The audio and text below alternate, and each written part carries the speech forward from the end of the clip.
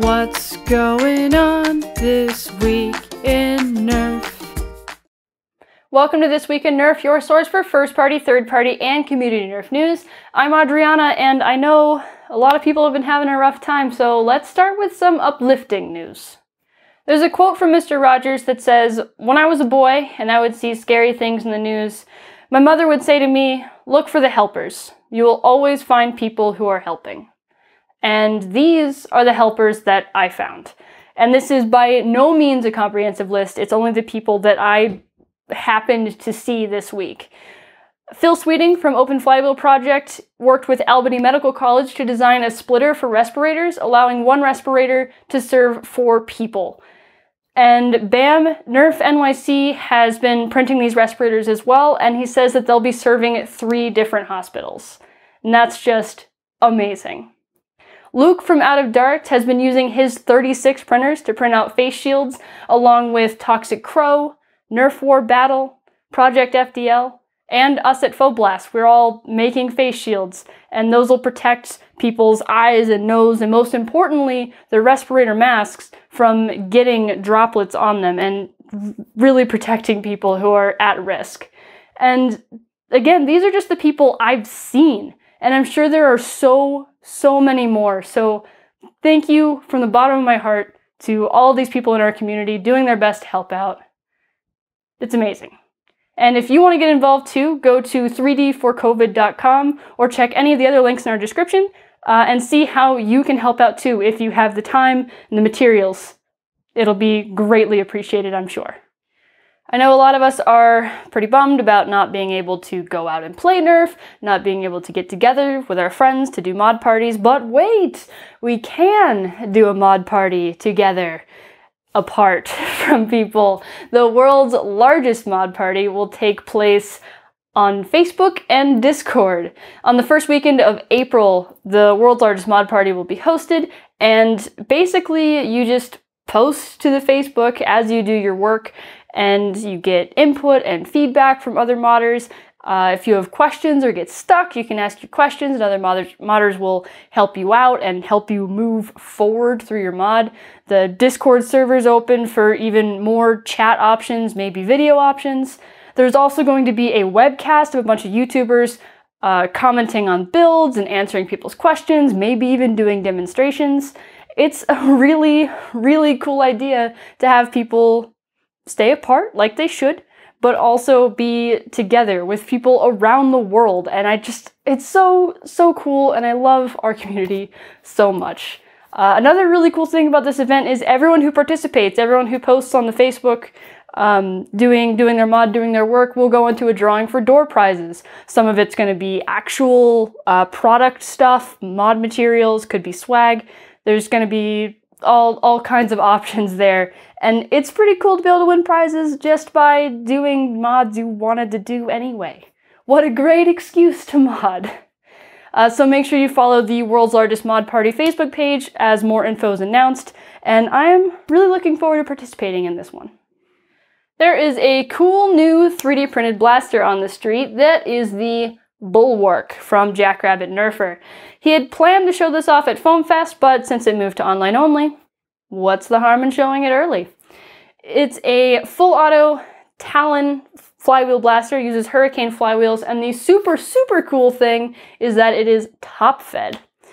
How does that work, you ask? How do you feed those flywheels? He showed us in a little video that is a rotating hook that grabs the dart from the top of the mag, slides across some rollers to straighten it out, and then boop, right into the flywheels. And that's a super cool system.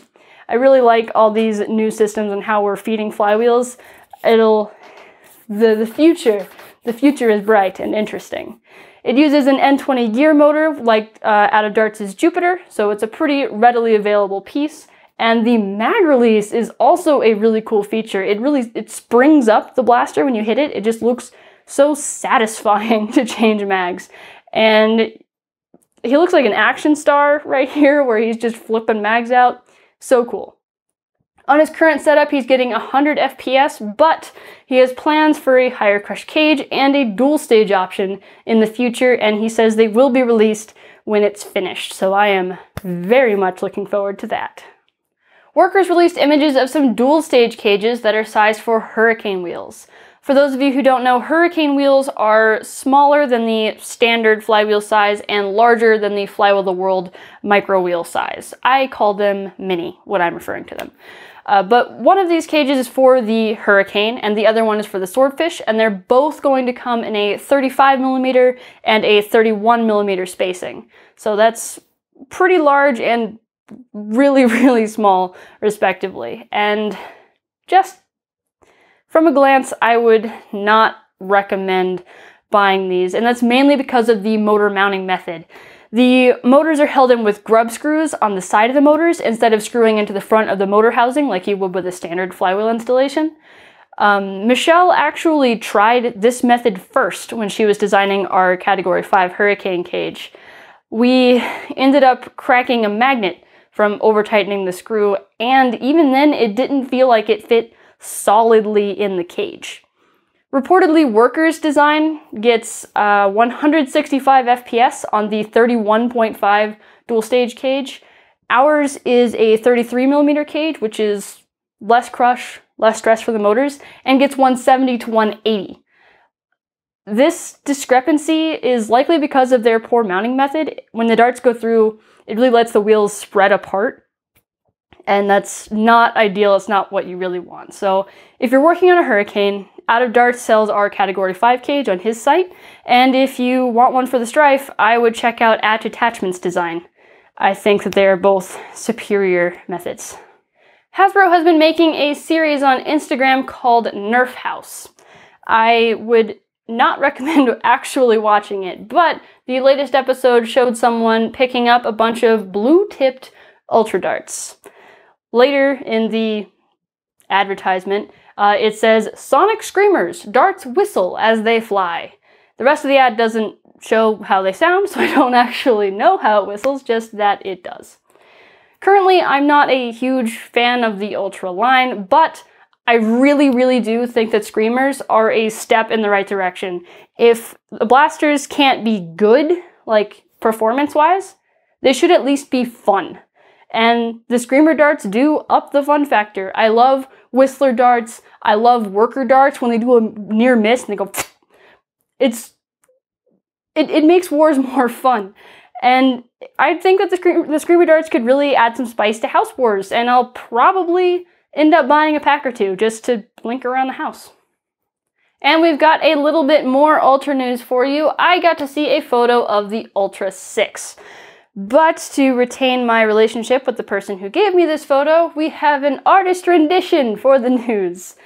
I do want to preface this section with saying that the photo that we got is fairly low quality. A lot of the key parts of the blaster were edited out when they attempted to remove the background of the photo, and it seems like it's mid-production. It looks like there's maybe some panels missing. There's some really, really odd things about the photo that I saw, so a lot of this section is actually going to be guesswork despite seeing an actual real-life photo.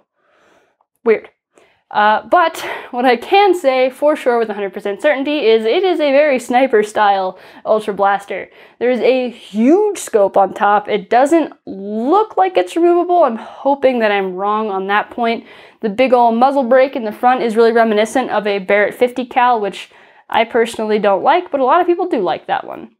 The most interesting thing about this blaster is that it's mag-fed, and that I'm curious about. I want to see what those mags look like. I want to see how they feed. I'm very, very, very curious about the mag-fed. In the back of the stock, it looks like maybe extra mag storage there, or it could be an empty slot for a battery tray. I'll get back to that in a second. Long shot style mag release. I'm hoping that it's ambi. It'd be really weird if it wasn't. I'm thinking it's very, very likely a Springer blaster. There's no visible priming mechanism on the left side, though, again, the blaster is clearly missing pieces in our photo. But if it is only right-hand prime, the mag release doesn't make any sense. So it could have space in the front of the mag well for flywheels, and if that's the case, the rear slot is more likely a battery tray.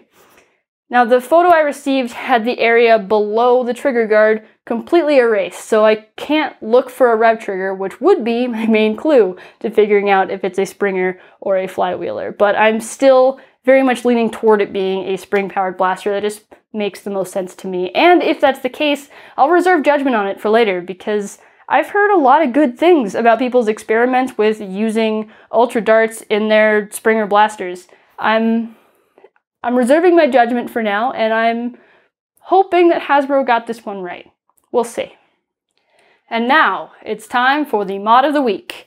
This week is from Dart Pistolero. This is a minimized rapid strike, and I know these are nothing new or revolutionary, but this one is so clean. The stock is gone, the front is gone, but I love that the muzzle has been moved back rather than just omitted completely. The box on the side here is for the battery. I don't usually like these battery boxes, but I think it looks good here. The tack rail on the side looks complete, even though it's shortened. Inside you've got Fang revamps, Worker titanium cage, bulldogs, and Honey Badger pusher running on 2S. So it's definitely gonna hit pretty well too. And something about the way this photo is taken just makes it look even smaller. Like, my brain can't wrap its way around the scale of this photo. It looks like a doll toy, and I don't know how you manage that effect. Great job. It looks so clean, so good. Thank you so much for sharing it. And that is all the news we have for you this week. Thank you so much for sticking around until the end. I know this was a very long episode, at least it feels like it. I think this is a long one. It seemed like a lot of stories. As usual, the links to all the things I talked about are in the description, and also down there there's a subscribe button and a like button, and that would be cool if you hit it. I hope that everybody participates in the world's largest mod party thing. That, I think, will definitely lift people's spirits a little bit, give us a sense of community while we're all physically separated from each other. I think it'll be a really good time. Stay safe out there, everybody.